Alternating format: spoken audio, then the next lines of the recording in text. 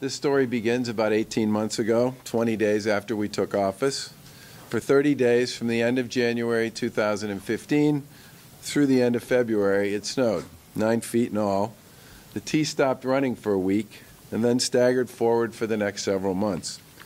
An expert panel did a quick but thorough review on what happened, and they concluded, and I quote, "The catastrophic winter breakdowns were symptomatic of structural problems that require fundamental change in virtually all aspects of the MBTA." Their 9 key findings, which were just words on page 6 of their April 2015 report at the time, have proven to be profoundly prophetic. What they did not say is that the T was underfunded. It wasn't. It isn't. It won't be. What it was poorly led and horribly managed. There are a lot of terrific people working at the T, but it is still broken. It was still broken.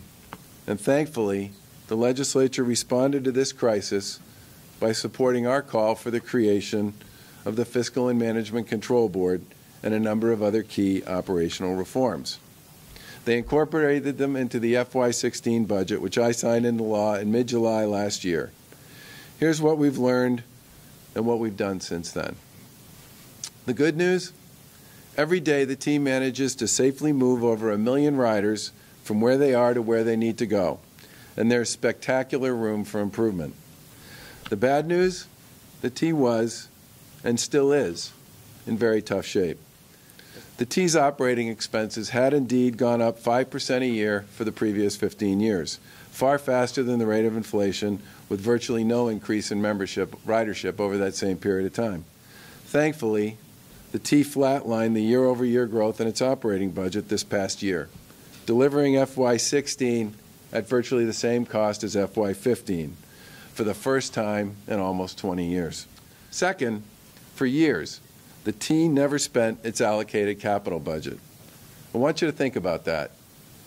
All this old infrastructure, and the T was never able to spend all the money it had to upgrade it. For the next 5 years, the T will double the amount of money it spends on signals, switches, tracks, power systems, cabling, trains, and buses. Third, the T's administrative processes are just light years behind the times. The T's history of not managing overtime and unanticipated absences is well known. Now, for the first 6 months of 2016, operator absenteeism is down by 25%, and total overtime expense is down by over 30%. Weekday drop bus trips are down by over a third, which means the number of bus trips during the first 6 months of this year is up by almost 9,500 rides over last year. Fourth, unlike other transit systems in America, the T has never been able to reconcile cash to calculated collections, and its money management process contains serious risks. In fact, someone cut sunroofs into 2 of the armored cars used by the T to transport money. The doors to the money room were rarely locked, no one wore the required uniform, and lunch boxes were never inspected. All of the issues raised by the recent audit that was done are being addressed for the near term. And the T plans to contract this service out to a firm that focuses on moving and managing cash. Fifth, the T's warehouse is a colossal underperformer, delivering parts 4 or more business days after the order, while other suppliers deliver parts in less than a day. The T plans to put this out to bid soon, thereby duplicating the service model that's used by almost every other public transportation system in the country. Sixth, the T's pension system is in free fall. A $1.5 billion system with a $1 billion shortfall that is losing $90 million a year in assets. We believe the T's pension system cannot survive as a standalone entity, and we are not alone. And we'll be recommending it to be managed by the state's PRIM system when the legislature returns in January. Seventh, the T lacked many of the basic management reports and daily metrics of operation that would be necessary to determine how the system was doing in meeting the needs and expectations of its ridership. Much work has been done to build daily dashboards and operating metrics for workers, managers, and riders. There's far more public information for riders than there used to be, and much more reliable and usable metrics for T staff.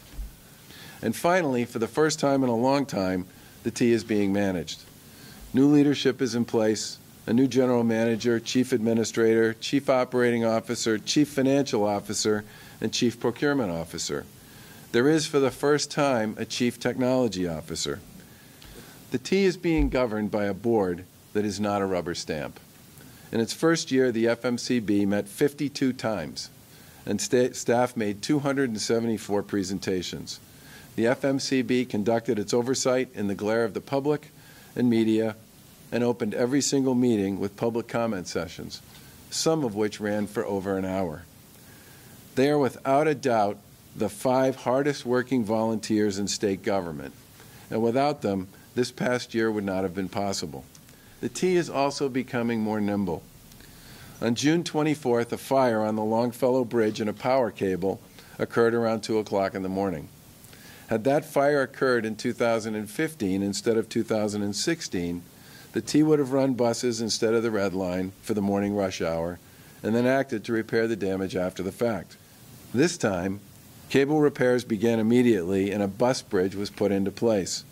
The buses only had to operate from Kendall Square to Park Street because the T had installed relatively simple traction power supply switches which allowed shorter segments of the Red Line to be shut down at any one time. And the repairs were done so quickly, the entire Red Line was operational by 6:47 a.m. that morning. Yes? Yes. So what's up for the year forward? Much of it will focus on more of the same, and it should. Aggressive focus on operating expenses and operating performance. The T has to deploy available capital funds and invest in its infrastructure. Bid out the money room in the warehouse to determine if the T can both save money and improve performance. All indications about market standards suggest the answer to both these questions will be yes. Don't be afraid to change how services are delivered and vehicles are maintained. Actively seek out private partners. Even let them make unsolicited proposals to help the T find new and smarter ways to deliver for its riders and its customers. Find some more talented people to manage some of its most critical functions. Improve service in ways that customers can see. There's too much work to be done at the T to expect gigantic service improvements immediately, but there are things the T can be doing every day to improve operating performance and the reliability of its services. Finally, there are many talented, committed, and dedicated people working at the T.